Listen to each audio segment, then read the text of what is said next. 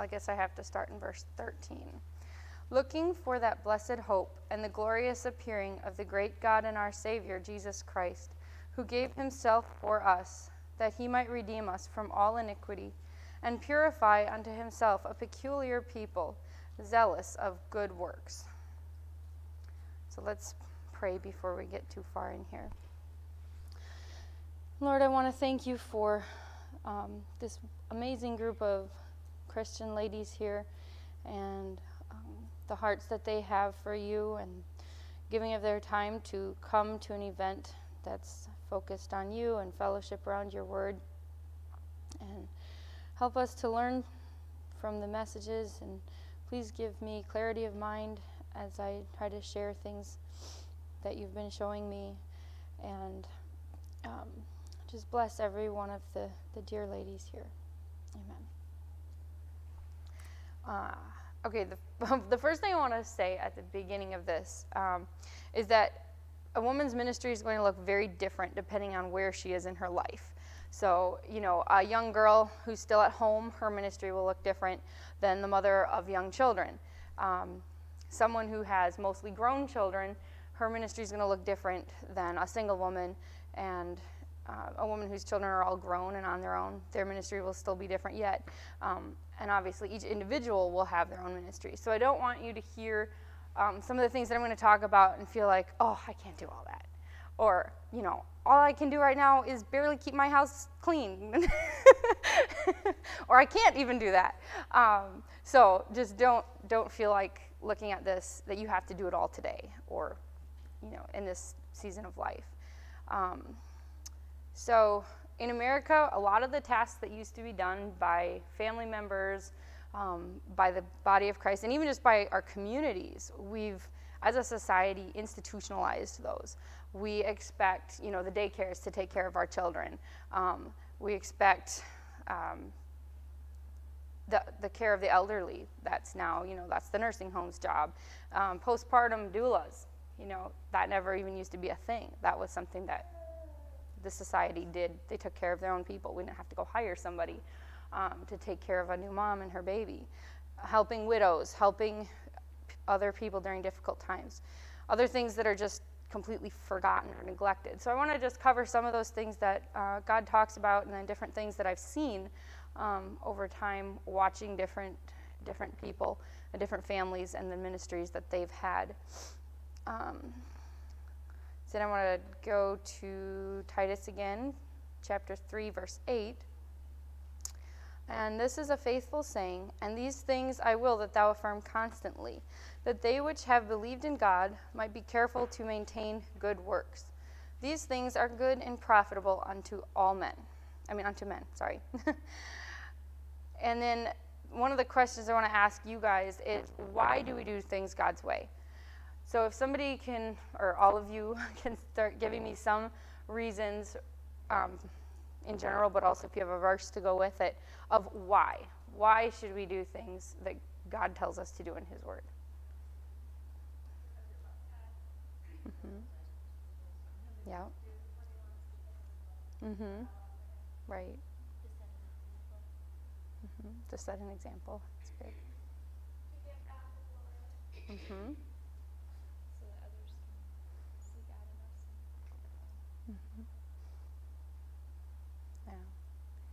A couple other things I had. One was in Titus 5:13, not to give the adversary occasion to speak reproachfully.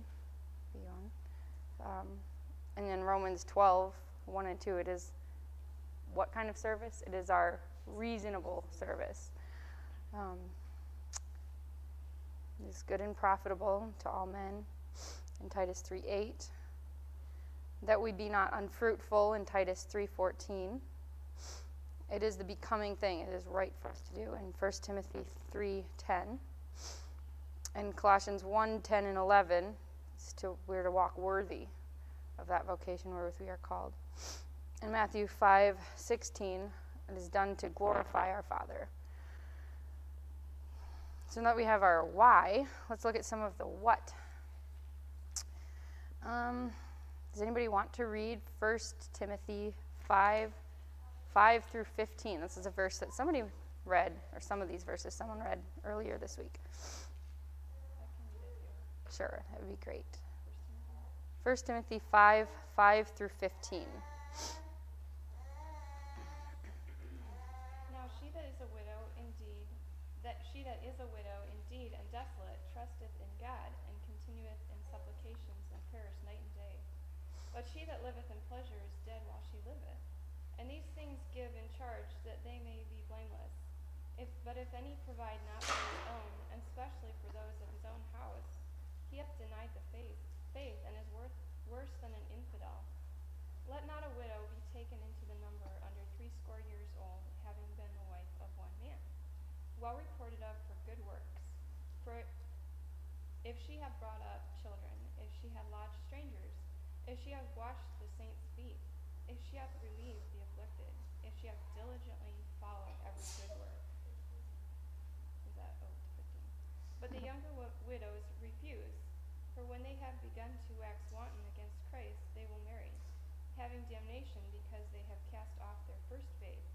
And withal they learn to be idle, wandering about from house to house, not only idle, but tattlers also, and busybodies, speaking these things which they ought not. I will therefore that the younger women marry, bear children, guide the house, give none occasion to the adversary to speak reproachfully, for some are already turned aside after Satan. I'm going to kind of break that down in a little bit, but I also want to read some in Romans 12 also, kind of just gathering some points here, and then we'll break them all down.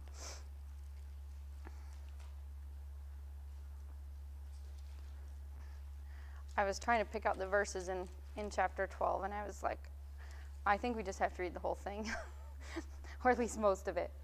I beseech you, therefore, brethren, by the mercies of God, that you present your bodies a living sacrifice, holy, acceptable unto God, which is your reasonable service.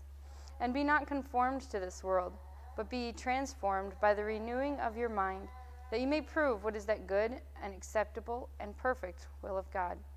For I say, through the grace given unto me, to every man that is among you, not to think of himself more highly than he ought to think, but to think soberly, according as God hath dealt to every man the measure of faith. For as we have many members in one body, and all members have not the same office, so we, being many, are one body in Christ, and every one members one of another, and helping one another in that way, like they were talking about. Can't remember which preacher that was, but I thought he described it well. It was my dad. Having then gifts differing according to the grace that is given to us, whether prophecy, let us prophesy according to the proportion of faith, or ministry, let us wait on our ministering, or he that teacheth on teaching, or he that exhorteth on exhortation, he that giveth, let him do it with simplicity, he that ruleth with diligence, he that showeth mercy with cheerfulness. Let love be without dissimulation. Abhor that which is evil, cleave to that which is good. Be kindly affectioned one to another with brotherly love, in honor, preferring one another, not slothful in business, fervent in spirit, serving the Lord, rejoicing in hope, patient in tribulation, continuing instant in prayer, distributing to the necessity of saints, given to hospitality. Bless them which persecute you, bless and curse not.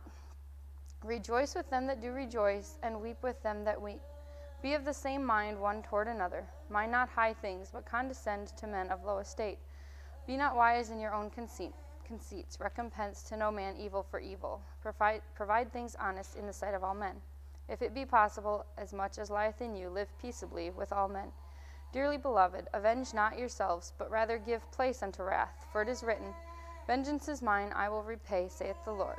Therefore, if thine enemy hunger, feed him. If he thirst, give him drink. For in so doing thou shalt heap coals of fire on his head. Be not overcome of evil, but overcome evil with good. I couldn't just pick a few out of there. So the first one that kind of stood out there is in verse 13 of distributing to the necessity of the saints. And this can cover a whole host of topics, but and then also a similar one is in Galatians 6:2 of bear ye one another's burdens and so fulfill the law of Christ. And in 1 Timothy 5 verse 10 that we read earlier about relieving the afflicted. So kind of something that I would say is just look around, and if you see a need, try to fill that need if it's within your power. If somebody's struggling with something, find a way to help them. And a lot of times, don't ask them, is there something I can do for you? Think of something you can do for them and ask them, can I do this for you? Because a lot of times when people, especially if they're suffering or going through a hard time, they can't think of something. They just need you to help them. And also, some people never will ask, or they don't want to accept help, or don't want to tell you that they need help. So a few ways that I've witnessed different saints ministering to people. One example that I've just seen a lot lately is people helping the elderly. Like, for example, my mother-in-law goes and helps take care of her mother-in-law, I guess that would be. Anyway, my husband's grandma, who's 97, and she lives in a assisted living home, and they don't really take good care of her, so she's there every day for 2 hours a day, feeding her, making sure she got food, you know, trying to make sure, kind of doing the job of the people there, but, you know, just little things of, you know, trimming her fingernails because nobody pays attention to it and stuff. And those kind of acts of service, and they go unnoticed. You know, people don't think, oh, she's a missionary, or oh, she does this or that. It's something that nobody notices. And I know you with your dad too, you know, and your mom, and just I see that with a lot of ladies that, well, and men too, but it tends to fall to the women, you know, and it means so much to them, and to those of us that see you doing that too. It's a blessing. Another way is new mothers. You know, there are people that either have their first child, or, well, no matter what child it is, you need help after that baby's born. And there's so many ways you can help. What have some of you guys seen as ways to help a new mom? Bring them food. Yes. Yep. Yep. Yeah. Yeah. Yes. Yeah. And some of these things, they kind of apply to several of these categories. Like another one I have is sick people. People that are sick, whether that's just they have the flu or they have a chronic illness, something like that. Those same kind of things go, you know, to just, if you know somebody who's struggling with a health issue and you just show up and drop them off a meal, it means the world to them that somebody cares, that somebody is willing to help them in that way. Or like you said, grocery shopping, cleaning their house, anything. Another one is assisting widows or otherwise single mothers. If you think about it, especially if you have children or young children at home and you don't have a husband, whether he died or there was a divorce or for whatever reason it was a single mom, she is going to have a lot harder time caring for her children in the way that she would like to, and still providing physically for them, monetarily and all that. So like I know young moms who've had to put their child in public school or Christian school because they couldn't homeschool because they had to work so that they could have a home, you know? And so like that would be a prime example of a place that a single girl could get good experience and minister to somebody, because you could learn yourself how to teach a kid before it's all on your lap to do your own kid. You get some practice on somebody else's kids. But anyway, and then, you know, different things like helping them with money or cleaning their house, something like that. So a lot of those types of ministries can go to a whole bunch of different needs. And I'm just only covering a few, but, you know, you can find people that need help and do that. Another one that I thought of, because I have a good friend who has a handicapped child, and she needs a lot of care, and they need respite care. And trying to find somebody, even in the world, who's willing to do it for pay is almost impossible. And they're just totally burned out because they are, you know, 24/7 having to deal with her physical issues, and that's another type of person that could definitely use some love from the body. And then moving on to another kind of topic in there is rejoice with them that rejoice. Some of the things that stood out to me there is helping with different things like weddings and baby showers, graduations, any other times of rejoicing, just being an extra pair of hands or whatever's needed there. Weep with them that weep. That can go along with some of the things we talked about in the other section. Another thing about this is long after that you think they should be done with their mourning, they're not. And they still need you. They still need that care and that love. So even just a card in the mail or giving them a meal can mean a lot.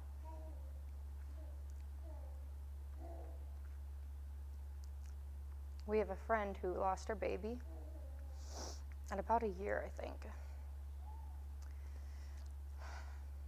Sorry. And there was another young lady at our church who every week she would go and just clean her house, clean out her refrigerator, and it means a lot.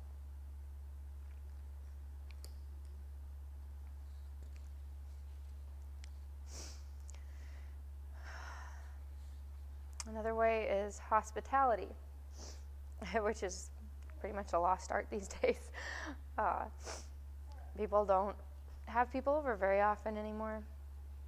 But opening up your home and inviting people into your home is just a real ministry to people. And I know large families especially don't get asked over to somebody's house very often, you know. When you're a newly married couple, it's pretty easy to just have a couple over, you know, or a single person over. But once they have, 4, 5, 6, 7 kids, nobody wants to cook for you anymore.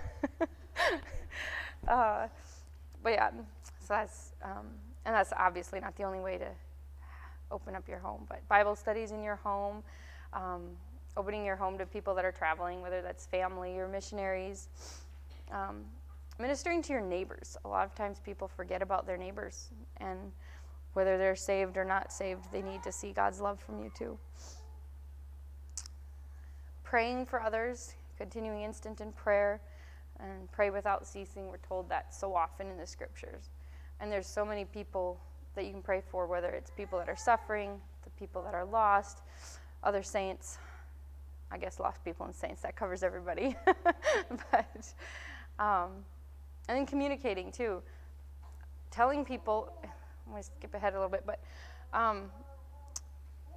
in Paul's epistles, he told people that he was praying for them 13 times.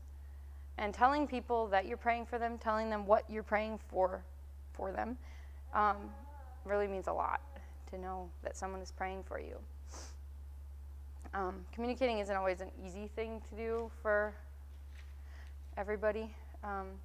But you can encourage people with edifying messages, whether it's through mail or the phone or email, text, social media. I don't know, we have like 1,000 ways to communicate these days.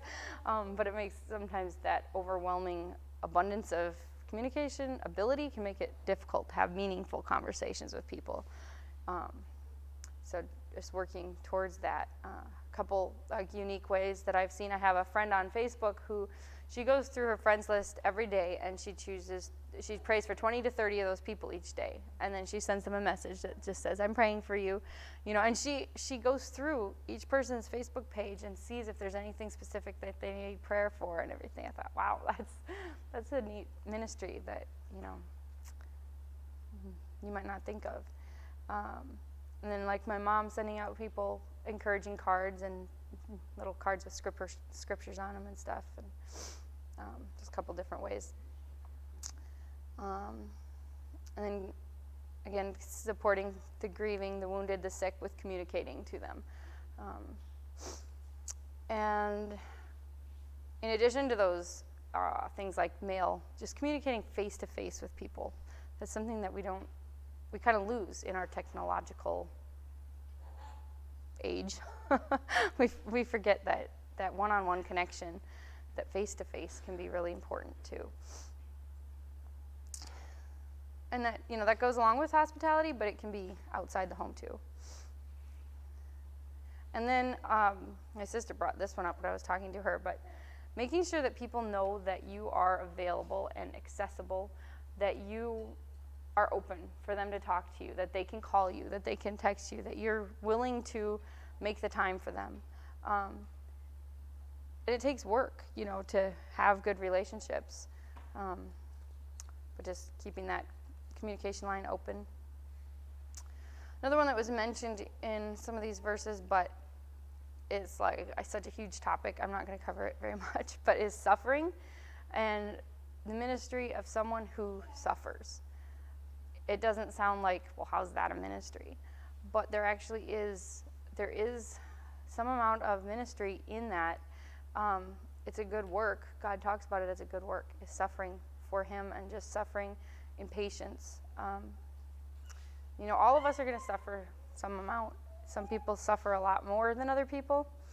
But bearing it patiently and choosing to be joyful and choosing to praise God, even when you're going through really hard things, it brings glory to God. And that's our purpose here, is to bring him glory. So another one in there is raising your children, and for some period of your life, if you have children, that's your whole ministry. It can be for many years. That's 99% of your ministry, is raising those children and serving your husband. So I felt, when I was putting this together, I felt like a lot of people, especially in Christian circles, tend to elevate the Christian wife and mother as like the goal. This is women's ministry, is to be married and have kids. And while that is a huge ministry, that's not, gone through a few things already, that's not the extent of ministry. But it is a huge ministry, and that's why there's so much focus on it, and it takes a lot. Yeah. She's like, see, Mommy can't even listen because she's having to take care of me. No. Anyway, and then serving your husband. Some of Proverbs 31 goes through some of this, but it says, the heart of her husband doth safely trust in her, so that he may have no need of spoil. And we are to do him good and not evil all the days of his life, which includes before you even know him.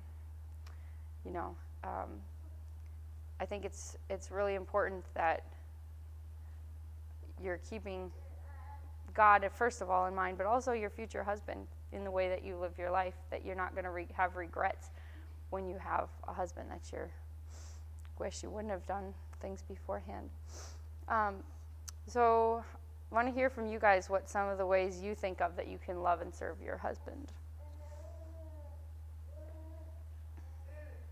Yep, you got it.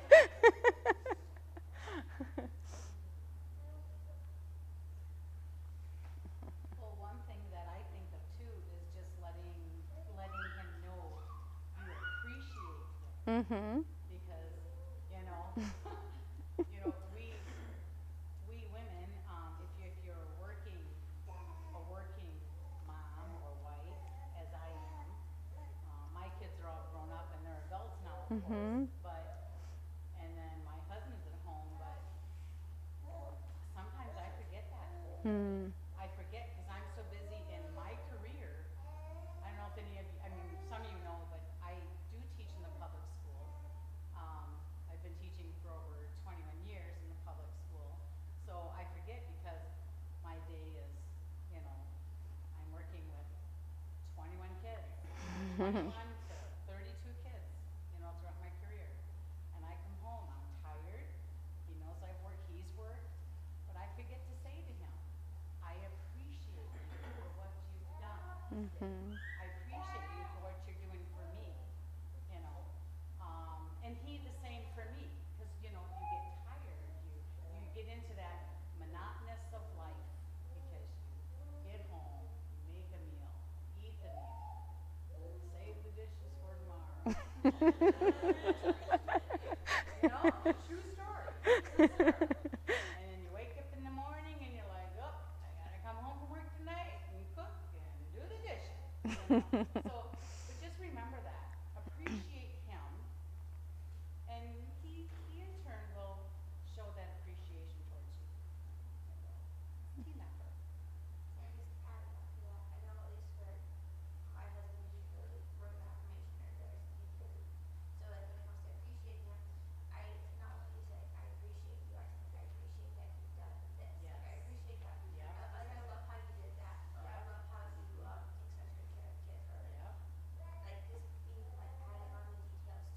always encourages them to, like, I know he does it more often because but I really like him to do the dishes so well. Or you're driving up to the house and you get out of your car and you're like, oh, bless him. He has made the dinner. You do get really busy, especially with Barney and I living with my parents, you know, Yeah. ministry and, you know, getting things ready. You don't want to take it for granted. No. You get so busy that you just don't stop and say, I really appreciate Yeah. what he's done, and he, Yeah. you know, stepped up the plate when I couldn't do it. Now we just need to communicate that too. And I'm sure in this time of COVID, you know, it's been rough on many families. And even though I was the worker in the family, Bill had the pastoral position, but he lost his job. Not the pastoral job, but he lost his other job because it was closed. It was shut down. So it's like, so then you're working on that. So now that's where he started picking up some of the life in the home, and I'm like, thank you, darling. I really appreciate what you're doing here, and I really, you know, I just really appreciated all the different things that he was able to kind of pick up a little bit. So they like to hear that. And I found something out about my husband this week. He likes flowers. I'm like, oh, okay. Flowers. See, that happens when you're old too. I think that we're in a season too when you have lots of little kids, just like when they get home from work, like make it a really exciting thing. Make them feel so welcome and like so glad that you're home. Because sometimes the focus can, like, it's so easy to be like, I have a really rough day, like just take the kids and whatever. But being able to set that aside for like 20 minutes and just make their first 20 minutes home like so happy that it is with so appreciated and all that.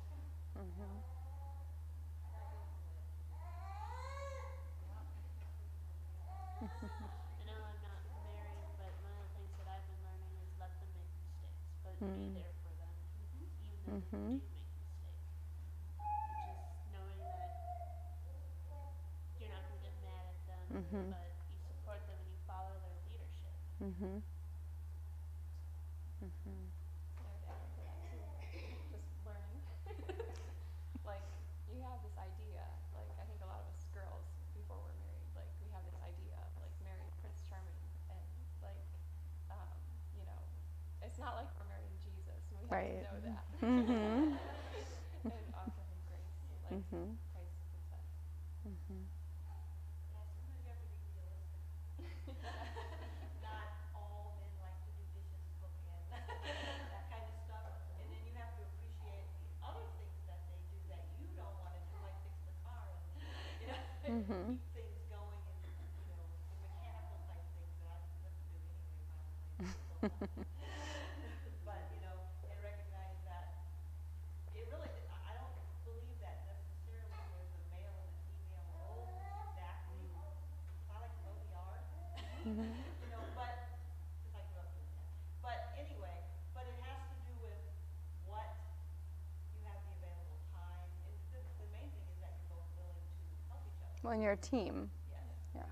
You can divide it up how you decide. Right. You know? Yeah, when you're communicating between you, your what you do, what your husband does might look completely different. Right. Yeah. My husband does all the laundry. He's still working from home.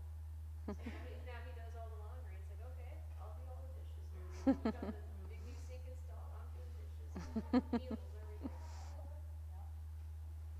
Yeah. Well, maybe because I've been at home with you, I've done most of the house stuff. You know? Well, I'm at home, but I work, and I'm also gone a lot, and have a lot of family stuff, so actually Seth works, comes home, and does a lot, so being very specific, like what you're saying, like, I appreciate that you did this and this and this and this, like, I notice it walking in the door, or coming out of my office, or whatever. Right. And that probably helps our minds too. You know, it solidifies it in ourselves. We're not just assuming that, well, he should do that, you know, but making sure that we're actually valuing what he's done for us. Yeah.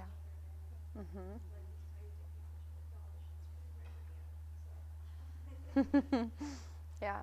So serving your husband, that could be a lot of different things. And one thing that we can do both as wives and as future wives or potential future wives, is keeping our minds and our hearts pure for our husband.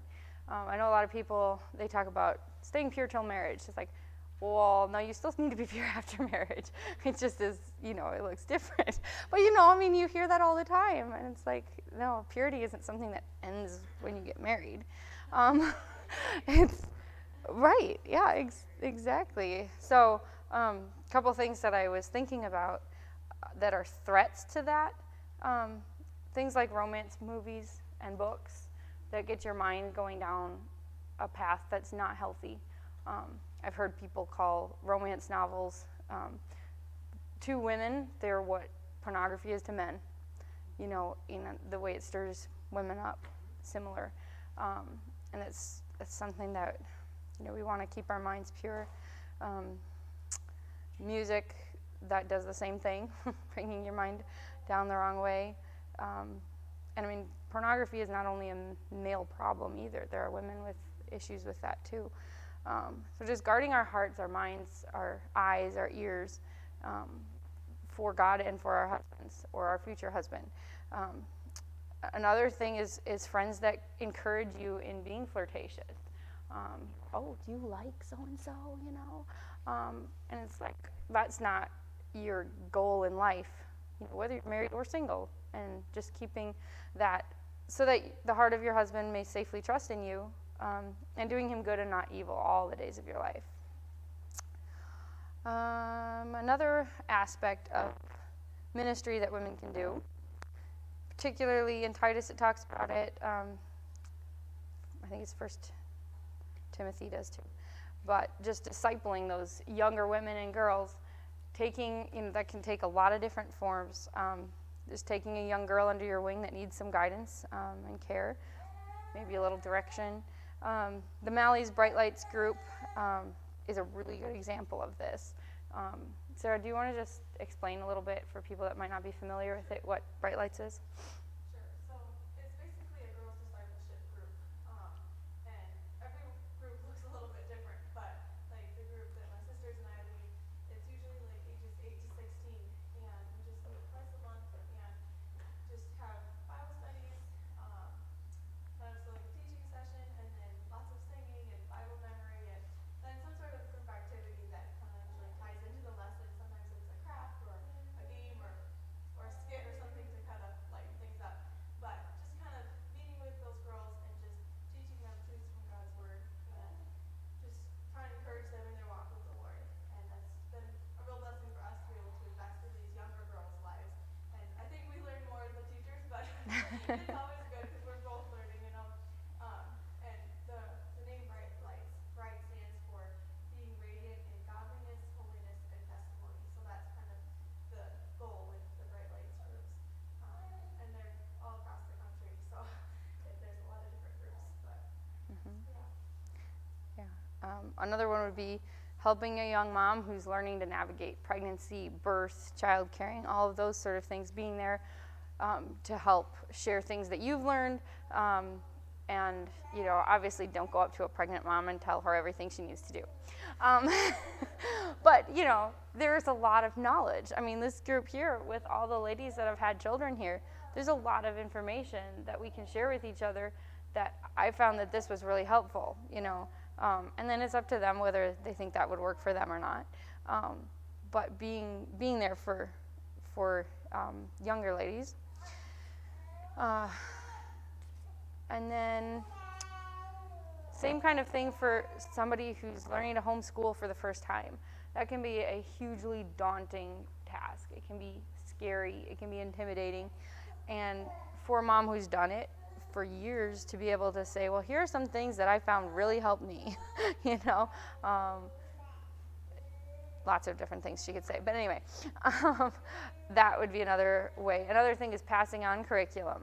A lot of times young families don't have a lot of money, and so when somebody who's done with a certain book says, hey, would you like my, Saxon math book? It's a huge blessing when somebody does that. Same thing with child training. All these different things, it's not something you go and you beat somebody over the head with your knowledge, but being there to share things that you've learned with younger women. Another one that was in, is that in Titus? No, can't remember what passage we read. But anyway, it was alms deeds.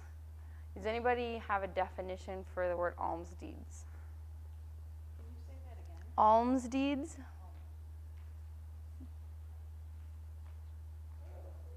It's basically just helping the poor. You know, I mean, we think of giving alms or something as giving money to the poor. And that's definitely one thing, is giving money to people who are poor, clothes, your used curriculum, different acts of service, helping them out with things. And I had this example that I wanted to read about. It was something that a neighbor did for her other neighbor. And her kid came up to her and she said, "Mom, why are you asking the neighbor to borrow some salt? We have plenty of salt."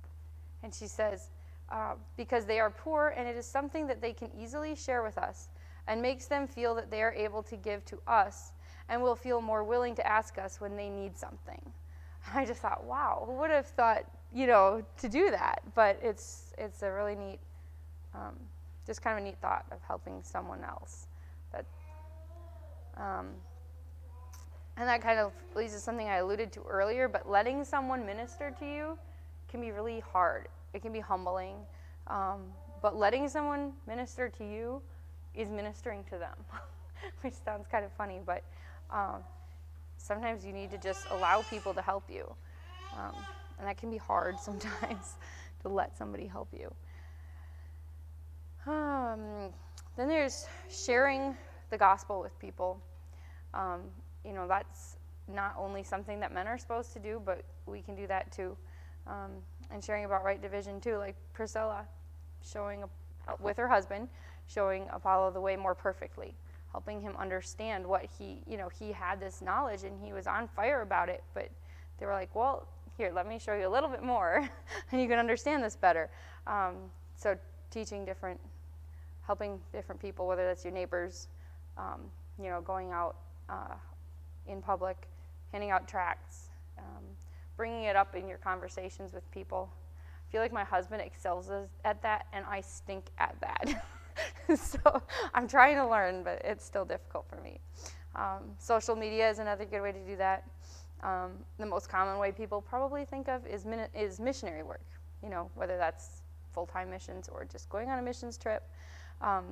We have a friend who she goes, I think it's 3 months out of the year to Ecuador and helps people there and shares the gospel with them and brings Bibles to them and stuff. And then the rest of the 9 months, she's back in the States earning money so that she can do that. She's a single, I don't know how old she is, like 40, 50 maybe, something like that. Yeah. Anyway, so, you know, she doesn't have a family to take care of, and that's her ministry. She works so she can minister for 3 months out of the year. So that was kind of neat. And then examples in history like Amy Carmichael and stuff like that. So, another one in Proverbs 31:13 through 19. She seeketh wool and flax, and worketh willingly with her hands. She is like the merchant's ships. She bringeth her food from afar. She riseth also while it is yet night, and giveth meat to her household, and a portion to her maidens. She considereth a field, and buyeth it. With the fruit of her hands she planteth a vineyard. She girdeth her loins with strength, and strengtheneth her arms. She perceiveth that her merchandise is good. Her candle goeth not out by night. She layeth her hands to the spindle, and her hands hold the distaff. And that just kind of brings to mind the being diligent in your work, whether that's at home or in a workplace, just being diligent, working for God, you know. That can be a good work too. And then in Titus and Timothy, it talks about like a list of things that women are to be. I mean, and how to teach the younger women to be these things. So it talks about how to be sober, to love your husbands, love your children, to be discreet, to be chaste, keepers at home, good, obedient to your own husband. And another thing that I was kind of thinking about recently is that serving other people can be a really good way to learn those things.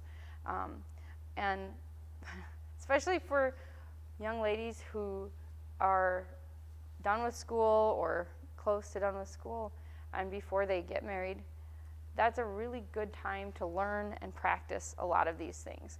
Because if you, sure, you can get married and learn these things, but sometimes it's easier if you can make the mistakes before you're married, and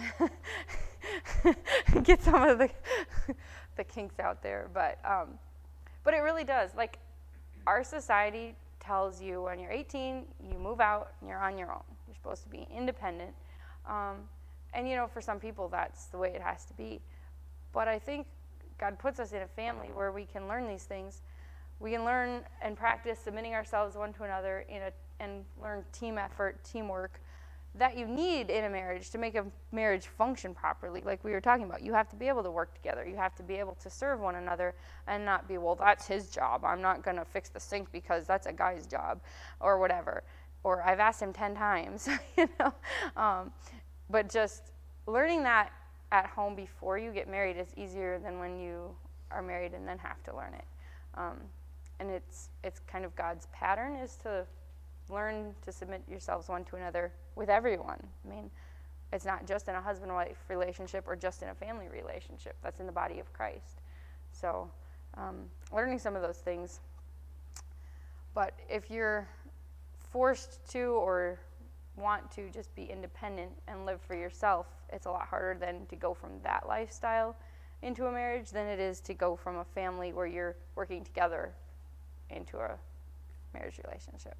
At least that's what I've seen in different families. And then a couple verses that go to what I talked about earlier, that it's different depending on what time in life you're at. Let's go to 1 Corinthians 7.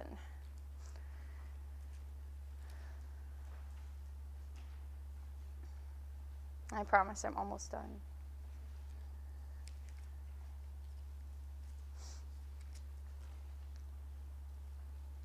Let's start in verse 8. We'll just kind of pick a few verses out here. 1 Corinthians chapter 7, verse 8. I say, therefore, to the unmarried and widows, it is good for them if they abide even as I. And then we'll jump down to verse 17. But as God hath distributed to every man, as the Lord hath called every one, so let him walk, and so ordain I in all churches. And then we look over to verse 34. There is a difference also between a wife and a virgin. The unmarried careth for the things of the Lord, that she may be holy both in body and in spirit. But she that is married careth for the things of the world, how she may please her husband. Which kind of goes back to when you're married and you have little children, that's kind of all you can do sometimes. Keeping them clothed and fed and somewhat clean is kind of all you can do. So I don't want anybody to feel guilty like, oh, I can't do that. All those things that you listed, I can't do a lot of that stuff. But he doesn't expect you to do everything at once. He wants you to do, like it said in verse 17, as God hath distributed to every man, as the Lord hath called every one, so let him walk. So what God puts in your path, what God has that you can do that, and do it with your might. And it is a good chance for those of you that are unmarried to do some of these things that the ones with little ones can't do. You can do things that they might not be able to do. You can help different people that otherwise would be not helped. So yeah, I guess your ministry will just change as your position in life changes. And to close, let's go to 2 verses. Matthew 5:16.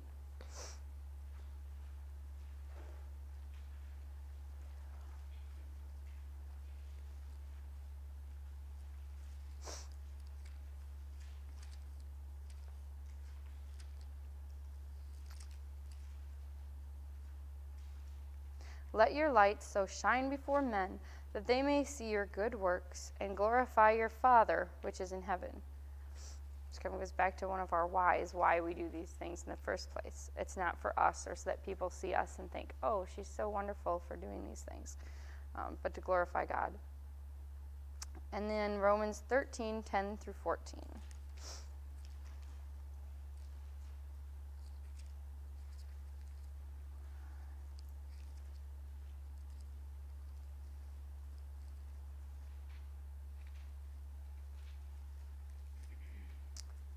Love worketh no ill to his neighbor.